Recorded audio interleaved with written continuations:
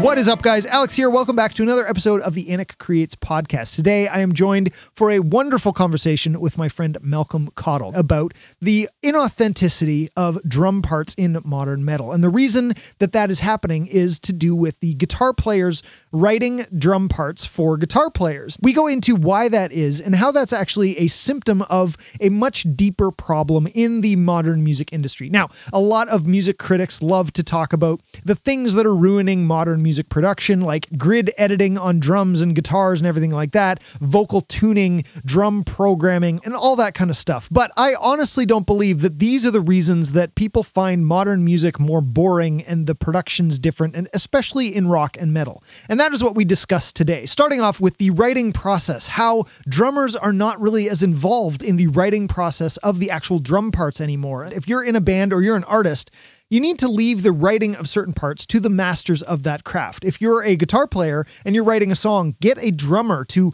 write the drum parts, but don't get them to write the drum parts too late in the production. Add them in early enough that you can still change the guitar parts and get the influence of the drums and the drummer's parts in your writing. Same thing goes if you're a drummer. You need the guitar player to be involved in the writing of the guitar parts, so they play something like a guitar player would, or frankly anybody that's writing a song. If you're writing a song, you need to have the people who are playing the instruments be involved in the writing to some degree so that you actually get their authentic abilities and their authentic craft in the tracks that you're working on. Now, while the discussion centers a lot around modern metal and modern rock and the production techniques with drumming and the drummer's perspective of things, this is frankly a very good lesson for anybody to apply to themselves. We talk about how this is affecting music, but we also talk about what it's a symptom of, what is causing this. And that is frankly the demand of consumers. We discuss how that's changing the face of music production and music writing, and what you can do as a consumer and what you can do as an artist to mitigate some of these things, to get back to authentic creating and putting everybody's authentic spin into the music that you're creating. So it's a very interesting discussion. And even if you're not involved in modern metal and modern rock or programming drums or anything like that, I think you'll still get a lot out of this. So without further ado, here's my conversation with drummer Malcolm Cottle. I feel like I always have to give a disclaimer every time I'm on your podcast. No, I think we both need to give a disclaimer here. Yeah. So like really this mainly applies to metal and rock, I would say, like this observation that I've had. And like it kind of came about because I've been listening to a lot of different music critics and people that are in the industry, people that are just very critical of new music and seem to feel kind of hopeless, especially. And I think everyone kind of feels like that at some point, that like no new music is cool, or that music's gotten boring or stale or whatever like that. So there's like guys out there like Glenn Fricker from SMG and Finn McKinty from the Punk Rock MBA. Both of them, as I've been listening to them for the past couple of years, have been like highly critical of new music being stale or boring or repetitive or anything like that. And everyone in the music industry at one point or another has said like, oh, like new music is boring or stale or whatever. And it seems like most of the criticism is always levied against production techniques. Like everyone says, oh, like autotune ruined music because now people that can't sing are allowed to, make songs, or that, especially in the metal community, like grid editing is highly critiqued. It's like, oh, he can't actually play it. He had to get like the parts gridded or whatever. And drum samples. I mean, going back to Glenn Fricker has been a huge, huge critic of the use of drum samples. And to me, from what I've seen, these are the three main critiques of modern music. This is what is making modern music bad, so to say. And I guess I just like didn't ever fully agree one way or another. Like, yeah, I don't always love autotune, but it's part of the modern production. Same with grid editing and drum samples. To me, even as a drummer, I don't think grid editing and drum samples are really taking much away from a drummer unless they're like truly awful. And these are things but like, if you're working, even when you're working with top quality musicians, these techniques are being used to slide everything into place and correct everything, but not correct everything, but just kind of perfect, I guess. Yep. And, we can go back and forth on that. And for a long time, I've just been thinking like, okay, is this what's making music boring or not? And then I've kind of been on this idea that like, it's down to the songwriting. The songwriting isn't as interesting, or the songwriting isn't ambitious, whatever. And I was kind of on that idea for a long time. And then as a drummer, I just sort of gotten on this idea that like I love the idea of a bedroom producer or the bedroom guitarist, like the idea that someone just in their bedroom, like apartment, can write a full production album and it sounds kick-ass. Like I love that. Yeah. But I think the problem is that because of that revolution, or that innovation, you could kind of say, of guitarists who mainly do a lot of the songwriting, being able to do all the production elements themselves, they're approaching the music writing all from their perspective, and they're writing everyone else's parts. And I think this could actually extend to bass too. I don't think it's exclusive to drums. But basically, here's my big hot take that we kind of got into and we'll get into right now, and it's that drumming and drum writing is boring, and that's what's making metal and rock stale, because drummers aren't writing their parts. Guitarists are writing all the drum parts right now. That's kind of my thesis statement, is songwriting, especially in metal and rock, is getting really stale and boring because drummers aren't writing their parts. Guitarists are writing drum parts and then just giving them to drummers. And that's really holding the industry back, because I think especially in metal, maybe not so much rock, but especially in metal, like being a drummer is an important element of the band, of the song. Like what the drummer contributes, I think, is quite critical to what makes a good metal band, and especially a good metal song. And because the drummers aren't writing their own parts, the guitarists are writing them. And when the guitarist writes the drum parts, they're writing them, one, from the perspective of a guitarist, and two, to service the things that they want in the song, which is the guitar parts. Yeah. So that's why like Gent, I think, really took over, especially at the beginning of this, because Gent was so easy to write drum parts to, because you just took the chugs or the rhythm guitar and you just matched the kick up exactly, and you threw the snare on, 2 and 4 or on beat 3 and done. And then just move the right hand from a crash cymbal to a hi-hat to a china every now and then, and you're done your drum parts. And I think that's really really that's it. Like drums, especially for me, I've just gotten really boring on a lot of records, because all they do is just sync up with the rhythm guitar. And they're really not that interesting. They're not adding a lot of groove necessarily. They're not adding interesting textures or counter rhythms or anything like that. And a lot of the times, the guitarist will write all the drums, hand them to the drummer, and say, "Okay, now put your flare on it." And that flare, what does that mean? Oh, okay, so I'll just do a cool fast fill.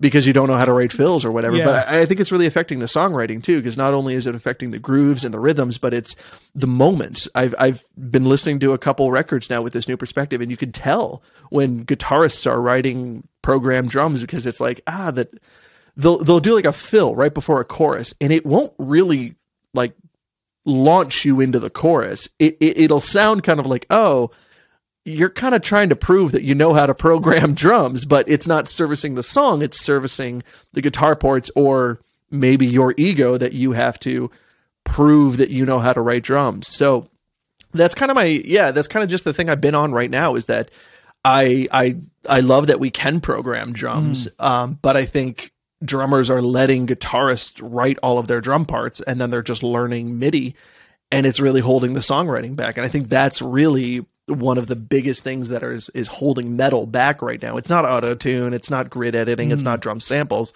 It's the fact that one of the musicians in the band isn't writing their parts. And I think the same, like I said, could be extended to bass too. I think guitarists are writing all the bass parts too. Yeah. And there's bands that really stick out now too, if with really good bass players. I think Intervals is actually a great example of a band where, Aaron Marshall's writing all of the music, but then he hands it off to people that are really allowed to do what they want to do with the parts. And you can tell that it's different there. And I think bass really sticks out. The drums really stick out for Intervals. A host of other examples too, which we can kind of get into a little bit more. Periphery comes to mind. Animals as Leaders really comes to mind. And Animals as Leaders is actually really quite an interesting example, especially because Misha from Periphery used to write all of the programmed drums for Animals as Leaders. Right. So like their first album, Misha programmed the whole thing.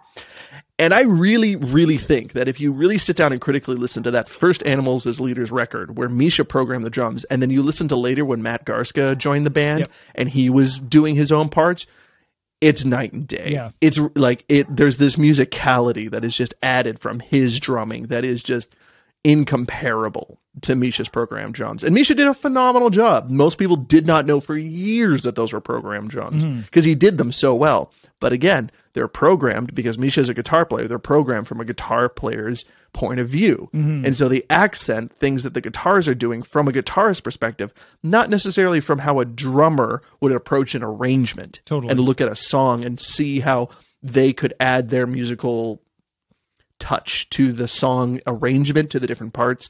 And you definitely see that definitely with Matt Garska's. I get what you're saying 100%.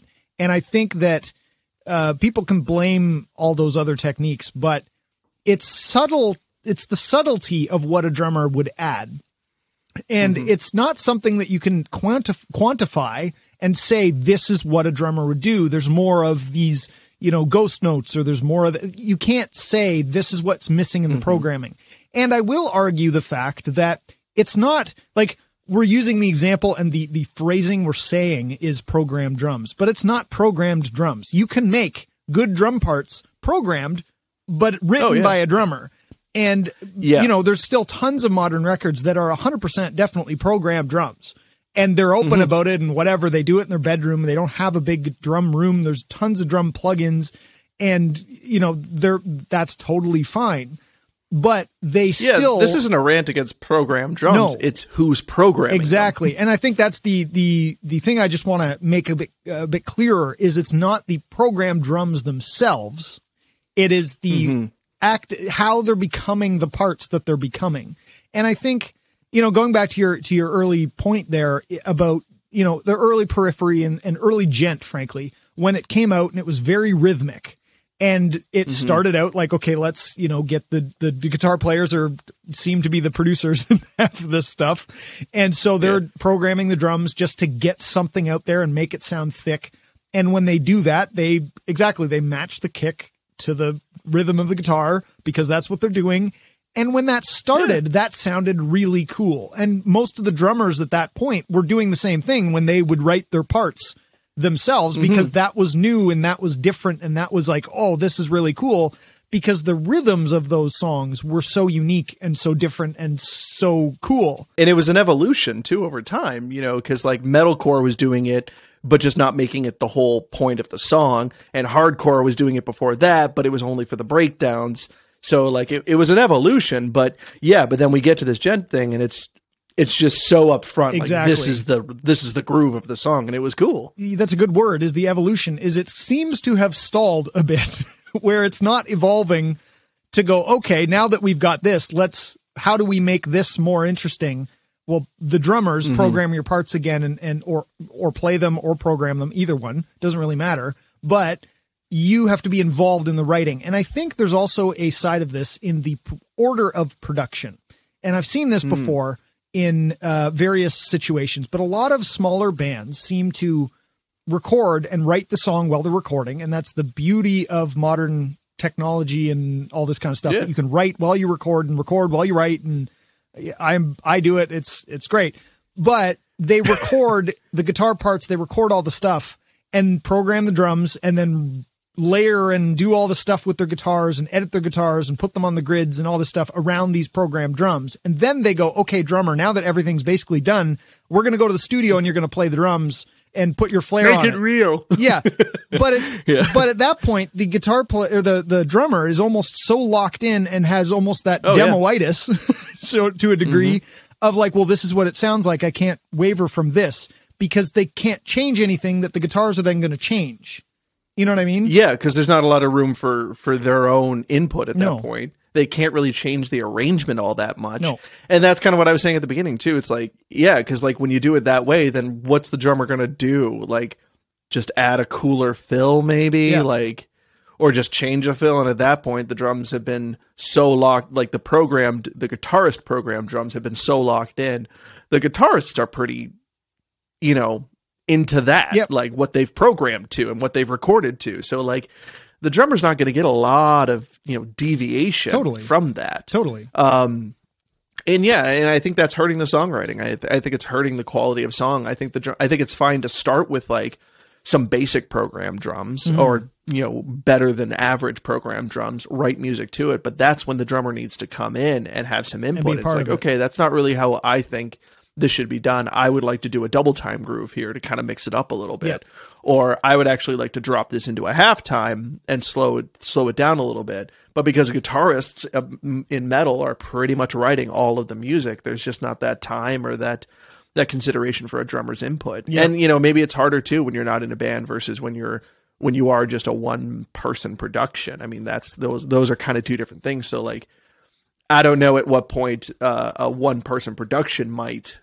farm out the drums to a drummer to do or anything like that. But definitely, at least if you're in a band, I'd say still in that writing stage before you've locked anything in, the drummer should be coming in and contributing to the arrangement and to the parts. Well, because the drums are going to, if everything, this is the same with mixing, same any production, anything. When you make one choice, it affects the other choice, and then it affects the original thing. And so you write a guitar part, and then the drummer plays something that they're kind of hearing, and then you're like, oh, that's cool. But if I do this with the guitars, and then the drummer's like, oh, well, now that you're doing that, I'm going to add this. And then you're like, oh, now that you hear it, and it goes back and forth. And I mean, we're talking about guitars and drums now, but that's with vocals, that's with lead guitars, that's with bass, that's with the rise and fall of the song itself, that's with the sound effects, that's with the dynamics, that everything plays into that. And I think that they're not bringing in the drummer and the authentic parts early enough. And, you know, so for instance, one of the things that I like to do is when I'm writing a song, when I'm working on a track, I will, you know, program pretty not great drums, but drums that I'm like, this is dope, to get me amped up about what I'm doing. But the sole purpose, in a way, is this is kind of what I'm hearing, and it's either halftime or full-time or Hat or China or Crash. That's the vibe I'm going for. And like a cool fill here that's a drum-focused thing for a minute, but that's what I'm going for. And then, as you know, we've done these things together, I send it to you and go, okay, do your thing to it. Do what a drummer would do, add your parts, and then I record the final guitars to that, because now it's changed again. I mean, we could go back and forth if we were in a room together. We could go back and forth a million times, but at least we're getting real drum parts authentically in there, that then the guitars get shaped around that. And I think that that is at least one step closer to having a drummer do exactly what they want and really having that back and forth for productions. Definitely. I think that's a step up, a good step in the right direction, and what most bands should do, actually. And if you want an example of that too, I mean, the last two covers that we collabed on, you know, so like if you're following ANAK Creates on YouTube, Chuck has a couple of covers up that, you know, that's exactly what we did. Is you kind of got a basic program drum layout. So I knew kind of like what you were going for in each section. But even then I changed some stuff and I sent it back. And I was like, hey, that kick pattern, that rhythm pattern, it's really awkward to play on kick and I can't get it as strong. So I changed it to this because I think this is stronger and leaves a little bit more room to like hit a little harder. And you responded, you were like, great, sounds good. I'll just change it to that. Because like it didn't change the part. It just made it a little bit more comfortable. And it was still the same emotion. It was still the same section in the arrangement and everything like that. And I love that. And there was even one time too where like I played a cool groove and you were like, oh, I really like that. We're going to double like this section because I just want you to play more of that groove. Yeah, totally.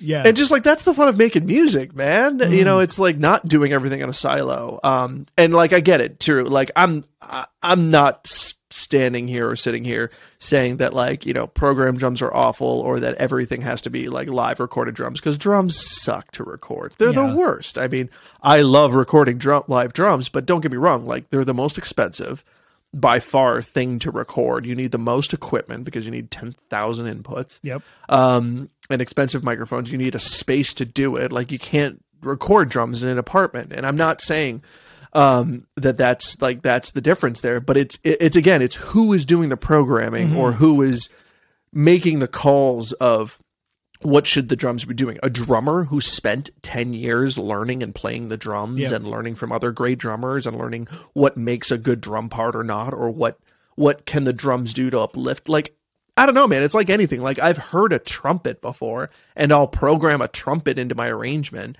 every now and then, but like it's going to be completely different as opposed to if I give the part to an actual trumpeter and say like, hey, this is what I'm going for. Like they're like, oh, well, like these are the articulations I would use. This is like the way I would phrase these elements that are different, but going to enhance it and make it more trumpety. It's the same with drums. It's like the same with anything. I think if you give the musician that's spent their whole time perfecting their craft the chance to do that, it will sound better and get better. And I think, just to kind of return to my original thesis there, I think that's the biggest problem, is because drummers aren't writing their drums. Guitarists are writing their drums for them, and they're just kind of picking it up on the back end for the most part. And yes, there's exceptions to this. I'm painting with very broad strokes here. And for most of the time, it's impossible to know. Like, it's impossible to know for sure on every record. Like, oh, well, were these programmed and then the drummer learned them, or are they completely programmed,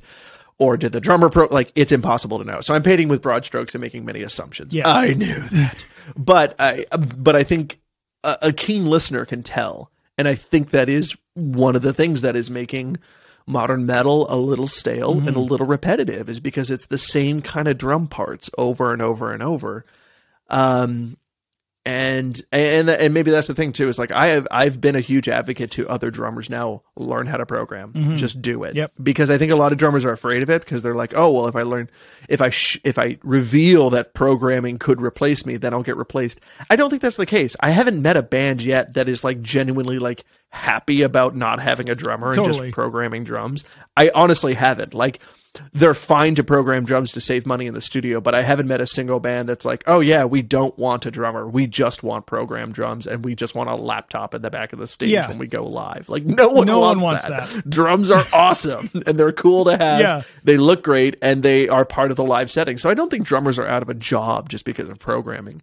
If anything, taking on the role of programming jobs is going to save drummers a lot of jobs, because then it's going to make them more useful in the studio. It's going to bring them earlier in the writing process, because they know how to program drums really well. It's going to make the final record sound better, because they're going to program drums, one, how they can actually play, two, drums that they can actually play, and they're going to get all those little articulations. They're going to get all those little moments, like, you know, dropping the velocity a little bit on the left hand on a big snare run, just to make it sound a little bit more realistic. There's all these little tricks that if you play drums, you're going to catch all these little things, like how to program a hi-hat correctly.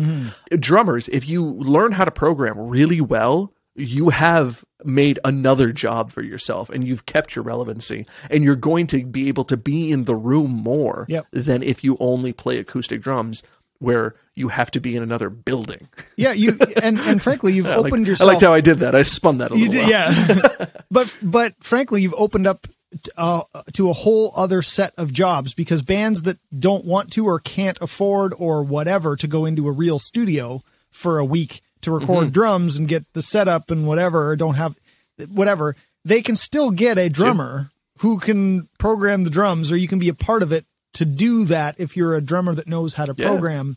Or, you know, there's drummers that have their own studios, and that opens it up too, if they can do it cheaply enough for bands like that. That's the same kind of thing. But and if you could figure that out, all power to you. Absolutely. But even for me, I've found, like, in the demo process, like, I don't want to set up all those mics and like EQ and compress and like process all those drums just for a demo. For me, I love just programming some quick, dirty, good sounding programmed drums for a demo. It's perfect. Pull up a library of drums and just start going, and you can get your ideas out. I don't even have to like tweak it too much. I just pull up like Mjolnir, which is like all in the box, no like real options, or pull up a Drum Forge preset or a Slate preset and just go, because it's more time to be creative.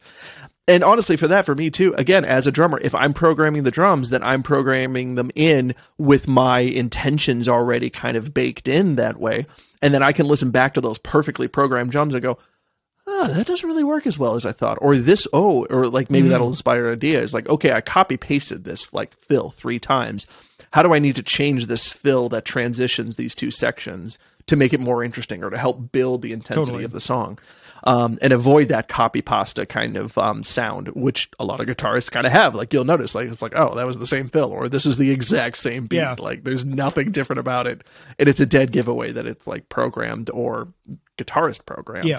And so, yeah, I tell every drummer I know, like, learn how to program. If you want to really do, like, if you're not just in a jam band or something like that, and you're really trying to be like a drummer in the scene, learn how to program, because it'll save you a ton of time, a ton of money, and it'll keep you relevant and keep you in the room, because you'll actually enjoy writing drums again. Yeah. As opposed to just getting them from the guitarist to be like, play that. Exactly. Okay. Exactly. And you'll be in, like you said, in the conversation, in the writing earlier, because you don't have to set up your drum kit and it's like, oh, we'll just do that at the end. It's whatever. It's not, you're not being stifled by that. You can be in there because the guitar player can do something and send you the thing, and the next day you can program it and send it back to them and have a bit more of your authentic parts in there. And I think that this goes into the back and forth that opens up. And frankly, this is one of the beautiful things of programming drums versus live drums, because it's harder to, you record live drums and then you got to record live drums, which is a whole thing. But it's a whole thing, Chuck. It's a pain, but we love it. But it's a pain, but it's still a pain. But anyway, you have to, you don't have as much of that opportunity. If that's all you do and that's all you think about doing, then you're closing off to the back and forth that you could have. And I think that's one of the biggest problems, is because there's no back and forth, the guitar player might not even be trying to just write all the guitar parts or the drum parts, but they go, well, I can't do anything else with it, so I'm just going to do it. And then there's no back and forth because I can't send it to the drummer for him to put his stuff on because we can't afford to get it recorded right now, and all this kind of stuff. So instead, there's no back and forth until the last minute. And then at that point, it's so locked in that everybody's just kind of like, yeah, okay, cool. I'll do a better fill there, but like the part's done and I can't change it because I can't change the guitar parts after this anyway. So whatever. Because everything's so locked in, because it's gone through the process, but there hasn't been the back and forth in the process that there needs to be. Yeah. Which is what writing's all about. That's, when you think about back to the day of the Beatles and all this, they'd sit in a room and they'd back and forth. Nowadays we have technology. We can do it over the internet. We don't have to be in the same room. We don't have to be in the same country, but there's still the back and forth of writing for anything is still very key, I think, like very important for anything. Everyone wants to blame autotune, grid editing, and drum samples, production techniques, for the state of modern music. And I always roll my eyes a little bit, because to me, the biggest thing to blame is the consumer. I think the consumer is to blame for the way that music is made right now, because the consumer currently has such a short attention span. Right. And an unwillingness to stick out with an artist. Like, if you're not releasing a single every couple of months, you disappear fast, and it's really hard to come back.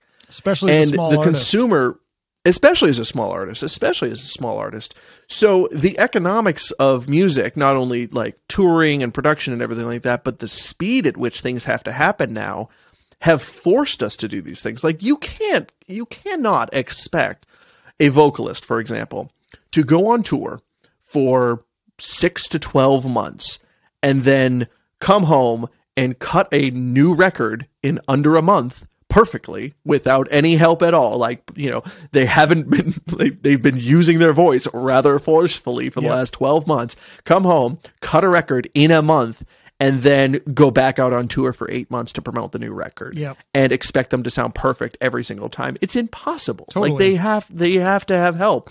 And if you want music that fast and that consistently from your artist, then you can't expect them to always be in perfect shape to deliver the perfect vocal take every single time they walk into the studio. It's just not feasible. They can do it well if they're top of their game. They can do it well enough that auto-tune, or pitch correction, I should say, just slides everything into place. You know what I mean? Because that's all anyone has time for. And the same with grid editing too. Like, the consumer isn't patient enough to wait for someone to write parts, learn those parts, and then perform those parts perfectly in a studio on the clock while they pay for it, or should I say while their label pays for it, and then they have to pay it all back by going on tour. Like how can you expect artists to do that in a 6-month cycle all the time now? That's why everyone's trying to release EPs more than LPs. Like LPs are disappearing because everyone only has the time and resources to produce an EP like once every 6 months, as opposed to waiting a year, 2 years to release an LP. And that makes perfect sense, but that's just the economics of the modern music industry. So I would really say that this, like the programming drums thing, kind of falls under the same category of the economics of the music industry do not allow for you to sit down back and forth in a rehearsal space working with a drummer to figure out the parts. The economics only really allow a guitarist to sit in front of their computer, DI right in, put on an amp sim, write some parts, program some drums, ship them out and say, good enough, go. Like, totally. and so with this discussion of like, why is metal or rock stale? To me, it's always been those two. It's those two things that are most prominent in my mind right now. It's not production techniques. Production techniques are a response to a fast fashion style of preference by the consumer in the music industry. The real problem is that the musicians themselves are not writing their parts. One person is writing their parts and then just sending them out to everybody. Usually the guitarist. So it's the guitarist and the vocalist are the only ones really making their music anymore, because the guitarist writes all the songs, the vocalist gets to come in and then kind of put their vocals on top of it, but the bass just gets to follow whatever the guitar was doing. And now the drummer just gets to follow whatever the guitarist was doing. And that's a real shame. So we have these kind of two competing ideologies of like, we want things to be more authentic and we want things to be real. We don't like autotune and we don't like grid editing, and drum samples are just ruining everything. It's like, no, the consumer is ruining everything because they're so bloody impatient. They don't want to wait for high quality things, but they want it tomorrow. They always want it tomorrow. And if they don't, that musician's career isn't lasting very long because they're disappearing so fast. So again, I'm getting way off track here, but since we're talking about authenticity in music and just sort of like, I think that's the problem, is that bands, especially in metal, have to turn out so much music so quickly. There isn't the time to sit down and do it all the traditional way it's been done in the past. There just isn't the time. There isn't the patience. You have to get moving. I think that you're right with the fact that with metal, it's very apparent because metal and rock, well, not all rock, but that style of rock, heavier rock, is not a overly lucrative genre generally. No, yeah, you got to scrape for every penny. Exactly. Like, Periphery is a very big band, and they've come out in that genre. They're the pathfinders. They made the genre almost. To a degree. Yeah. And in terms of modern metal, I'd put them top 3, top 5. Exactly. Easy. And they're very honest. And Misha's come out and has blog posts, and they have companies left, right, and center. And they're going, we don't make money off Periphery. We make money off of stuff surrounding Periphery, but the actual music and Periphery touring doesn't make us any money. And they're very honest about that. Very upfront about that. They released a documentary of the making of P3. Yeah. And there was like a whole section kind of dedicated to how this isn't a lucrative endeavor for them at all. And it's really obvious that it was shortly after that they really started like launching their companies, like the pedals, the software, the drum libraries all started coming out. Yeah. And it's funny too, because I think Periphery is such a perfect case study for this, because like Misha programs drums, but then he gives them to Matt, and you'll see like in all their documentaries, Matt is there and he's rehearsing with them. So he's like hearing the program drums, but he's still in the practice spaces and able to kind of go a little bit back and forth with them. And it's not until that process is more or less done that then he goes to a studio with Nolly and actually cuts the final drums, while they're still like layering all the guitars and everything like that. But he's part of the writing process. He's part of the arrangement process, even if it's starting with programmed drums. Totally. And I think that they have that luxury because they've decided it's worth it. And we want to do that. We know we're not going to make money off this record, so we might as well do it right and be happy with it for ourselves. Because that's all we really have. So they've accepted that, and they are deciding this is how we want it to go. And I think that it comes out, and that's why they have that time to do the back and forth so that each person can really put in their flavor of things. And it shows in the music because they do sound like the drums in that one, especially. They sound phenomenal. Like he is a drummer in that genre that can still bring out such beauty in his drum parts. Like, yeah, that sounds like him, you know? And there's a perfect example of like, you know, like they use drum samples, Yep. they grid things, but I swear, like when you hear that drumming, you know it's Matt Halpern. Oh, like you 100%. just know. Like it's just like it's not nice. Like yeah, you can just tell by the way he phrases things, the way he accentuates different things. And there's a great example too of just like the way he accentuates the guitar parts is very different than a guitarist would just program the drums to just hold down the beat. You know, he really loves accenting the chord changes and stuff like that. And he likes kind of going off and doing his own little kind of tom runs and then coming back and building it up again. Like his drumming is undeniable. And there's a great example of a band that knows like, yeah, we can program drums to like get the songwriting process started. But like at the end of the day, this dude needs to be like allowed to write his and perform his drum parts. Yeah. The thing with Matt's drumming too is they have MIDI packs of his drums of beats, and still in the MIDI packs that are programmed drums that are MIDI that are gridded, you can still tell that it's him. Yeah. Because it's so real in terms of what the beat is. It's not a guitarist beat. It's a drummer's beat. It's a drummer who's studied rhythm. Exactly. And studied the application of rhythm in songwriting. And you can tell. You can tell. You can just really tell. Yeah. Like, yeah, Matt's just like one of those sort of like PhDs of metal drumming. Like he just amazing. Lifts it to a different level, and it's phenomenal. And you're absolutely right. Like if you explore any of those groove packs from him, it's just like, yeah, you could put that on any kit and it sounds like Matt Halpern drumming. Exactly. No matter what you're playing behind it. Yeah. No, it's very true. Now, the interesting thing with this too is I think it goes the other way as well. We've been talking a lot about the fact that it's guitar players programming drums and are the main writers typically. But I would argue we've been trashing guitar players a lot tonight. I know. but I would also go with the other way, which frankly solidifies the point of you need to get the master of the craft, whatever it is, to do their part and to do the back and forth and to allow them, whether that's a guitar player, whether that's a drummer, whether that's a bass player, whether that's a vocalist, whatever it is, to be part of that writing process, to be part of that back and forth. Because there are records that come out that are starting from a drummer perspective, or a drummer is the main engineer producer in the band or in the writing or whatever, and they write the guitar parts to go along with it, and it sounds very drummer-y. And you know, Sons of Horus. There's one, but the guitar parts have a lot of the rhythmic element, and they feel like that. They feel very well with the drums. So it almost went the other way where the drummer, you wrote the guitar parts to go along with the drum beats that you made. So they lock in a different way. But I would also say like Chris Turner, there's enough of his stuff. He's a drummer. He writes the songs. Yes, he gets a guitar player to play them. Like his Ocean's 8 Alaska guitar players play the parts. And I'm not saying that they're bad. They sound great, but you can tell that they're heavily influenced by the drums, and they're created to lift up the drums. Yeah. They're supporting the drums. They're not on their own just like, oh my God, this is the best guitar player, the best guitar parts these guys have ever written. Because they're not. They're great guitar parts, and they work really well with the song for the intention of here's an amazing drum pass. But it still is, it goes that way as well as, and I think that's what we're getting at, is that, you know, variety is the spice of life. Like if everything was written like Chris Turner, we would be saying the same thing, but just like, why aren't guitarists writing their parts anymore? Exactly. Like everyone's, and you can program guitar. I've done it, but I've also given those parts to a real guitarist and said, hey, can you just like play this, but like on a real guitar?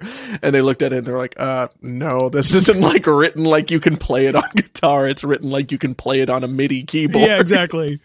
And so it's just like you have to have, I think you have to have variety. When it's all one or the other, that's what kind of makes everything kind of sound the same and stale. And that's, I think, really what's happening to modern metal across the board for the most part, is that a lot of drummers are just playing what the guitarist wrote for them. Yep. And a lot of guitarists are only kind of scratching the surface of what drums do to an arrangement, how drums accentuate songwriting, and how drums actually really fit with with guitar music. Yeah. To be frank, one of the key things for bands, frankly, like you kind of said, drummers need to learn and should learn, and I think it's vital for them to learn and accept programming and get to that point and learn how to program. I would also extend that out to new bands.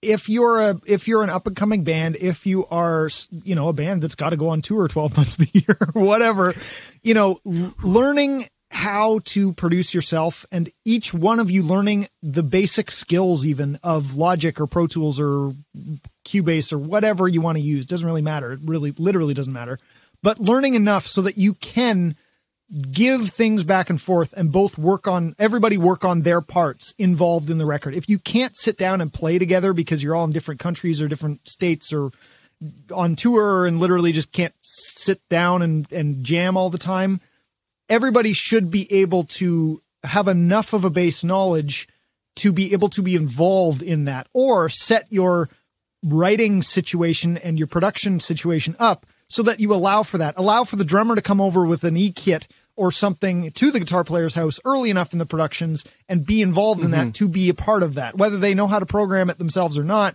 set it up for that.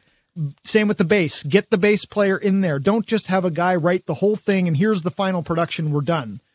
Unless, of course, that's the point of the band, but, Thanks, Bob. Just play the root and we'll be good. Exactly. But I think that is what's going to help a lot of this, and I think would help modern music get better, because you can really tell the bands that I think allow for more of this, allow for that back and forth, like Periphery. Or the bands that just have an actual drummer, an actual guitar player playing the guitars, an actual drummer playing the drums, an actual vocalist doing their thing with the vocals. Because there's lots of those kind of things too, where it's like, well, here's the melody that I like over my guitar part, play that or sing that. And it's like, okay, well, no one, like, this is boring from a vocals perspective. Like, it goes with everybody. You got to let the player play their parts and do their parts and be involved in the writing of their parts.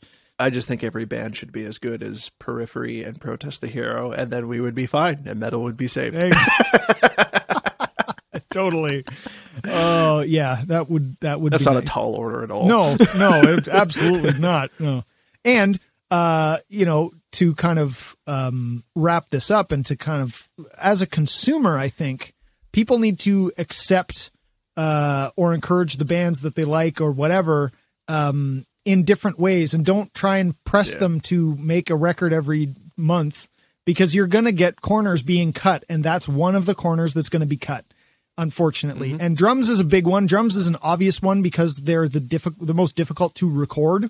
You can't do it in an apartment at 1 a.m. You just can't. So you can do guitars like that.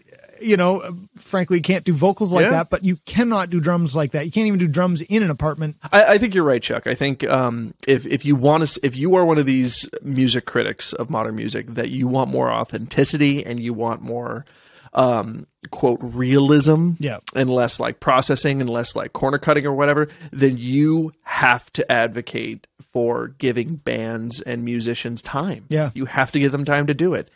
You can't be on tour for that long and then go straight into the studio and cut the best vocal performance of your life. It's just not going to happen.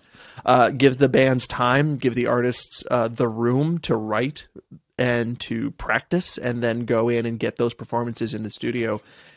Support them on all the different ways too. Like, don't just listen to them on Spotify. Like, listen to them on Spotify, but also download their albums from Bandcamp so that they actually get a decent cut there. Follow them on all the social media and support them in all their other little ways, by their products, because that's what's going to support the studio time to be worth it. Because otherwise they're taking $120,000 from a label that they're going to have to pay back over the next 10 years. And then, I don't know, regret the whole thing. Yeah, so, literally. I think that's a big thing. Let drummers drum and give musicians the time to make great music. I think that's what it all comes down to. For bands, give a place for your fans and for people. One, be honest with them and tell you, I need time to make great music, so support me.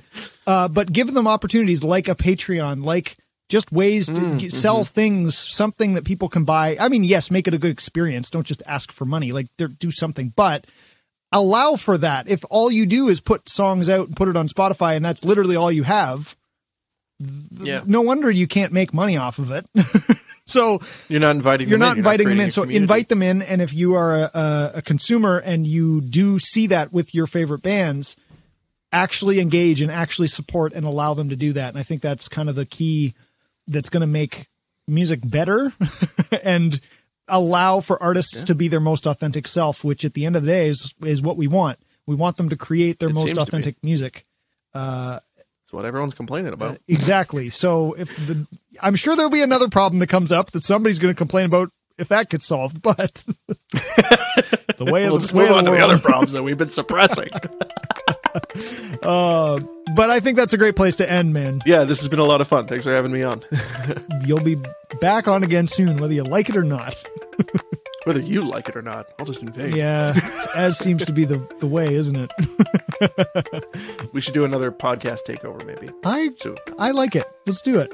We'll figure that out. All right, you guys can all be prepared for that coming up soon. But that is it for this episode, guys. Thank you so much for listening and for watching if you're over on YouTube. And let us know what you think. Go and comment in the video on YouTube because that's a lovely place to be able to have an actual conversation, whereas podcasts don't allow you to really respond. So go over to the YouTube channel and comment. Let us know what you think. Let us know what your take on this is, because maybe we missed something. Maybe there's a different side of this that we haven't thought of, and I would love to hear that. So go leave comments and let us know what you think, and we'll see you in the next episode. Until then, always be creating.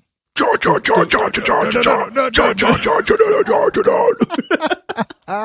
have you not done a metal remix of your podcast music? Honestly, I don't know. That's a good question.